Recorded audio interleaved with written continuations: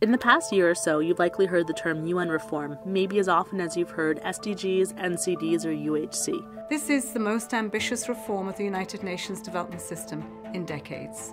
But what exactly does this mean? UN reform is, simply put, organizational restructuring, intended to make the UN more transparent. It's also about making the system less bureaucratic so more can get done in a better and faster way. First, let's back up a bit. UN Secretary General Antonio Guterres started his term 3 years ago with a clear directive from the General Assembly to take on a UN makeover.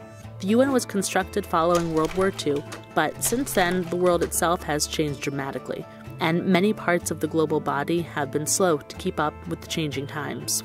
There was clear consensus between member states and UN leadership that the system needed to be reworked in order to reduce redundancy across UN agencies and to better position the organization to achieve the far-reaching 2030 development agenda. Guterres indicated that he was ready to take on the long-standing challenge and began rolling out policy proposals shortly after he took office. He explained that the goals were simple.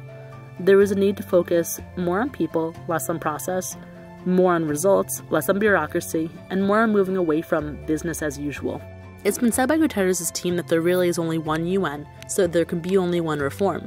In practice, though, the picture appears much more complicated, as UN reform technically extends into the 3 broad pillars of the UN's work: peacekeeping, development, and management systems.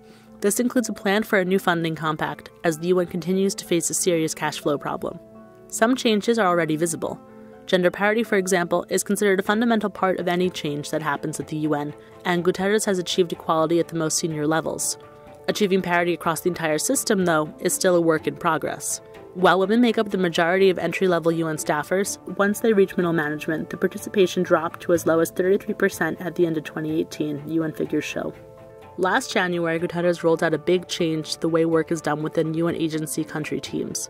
About 1,000 new people have since been hired to support what are known as resident coordinator positions. In the past, resident coordinators served as UNDP country heads.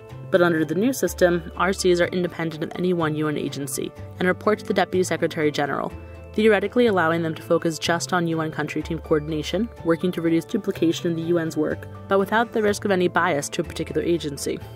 These changes are expected to cost $281 million each year, or roughly 1% of the contributions that go to UN development work. So, you might ask, how are these changes actually going? To a large extent, it is too soon to say. Some of the resident coordinator posts were only filled within the last 6 months. The funding compact is yet to be established, and it will take time to understand how these changes, once in place, are actually helping bring the Sustainable Development Goals closer within reach. This reform is ultimately about changing a workplace culture, which can take time to take effect, according to experts we've spoken to. This year, the UN will celebrate its 75th anniversary, with a series of talks about the organization's future. One thing is clear: change is hard, but for the sake of the UN's existence, it is likely necessary.